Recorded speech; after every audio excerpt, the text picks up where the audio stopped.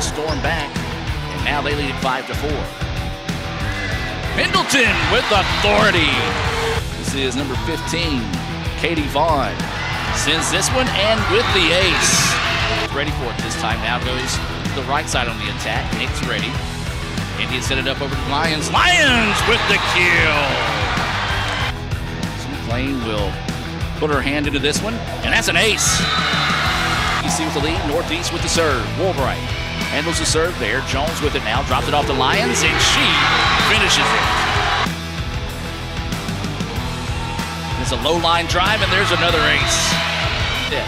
Woolbright ready, up to Jones. Jones skips across, and they kill for the Indians. Will continue to serve. And that one's in for another ace.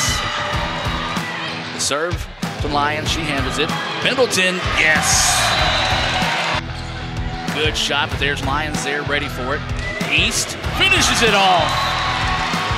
Pendleton keeps it alive. East goes over the top and puts it in the middle for the point. Lyons, yes.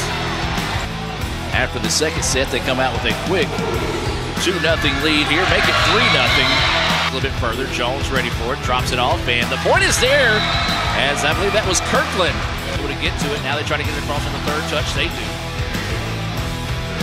Lyons hammers that one, then hammers another one and sends it home. Tigers able to keep it alive. Now looks to the right side on the attack. Shot blocked, bounces around, and ICC gets the point. On the third touch, Nix over to Pendleton. Pendleton, yes! It feels like the deck is stacked against you before you even start your business. What's the difference between someone who fails and someone who succeeds? To succeed, you need an edge. You might invent technology that nobody else can imagine. Maybe you make the perfect product with the perfect fit. But what every successful business has is a bank that is there for them. Instead of saying slow down, a bank that asks, what's next? Renaissance Bank, understanding you.